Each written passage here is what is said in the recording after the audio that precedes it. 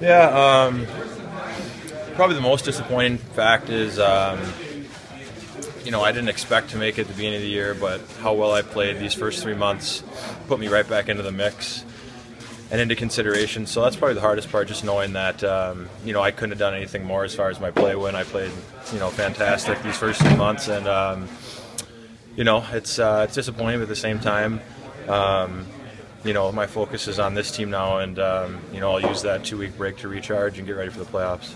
Can you use it as a I'll show them thing maybe to help you and motivate you? You know what? I'm just going to go and continue to play the way I have and help this team. And you know, it is disappointing not to go, but I can't look at anyone on that team and say that, you know, they didn't deserve to be there, because they're all really good players. So it's disappointing, but you know, my focus just remains on this team now, and you know, I guess maybe a little bit less of a distraction going forward. I just can focus on what we have to do here.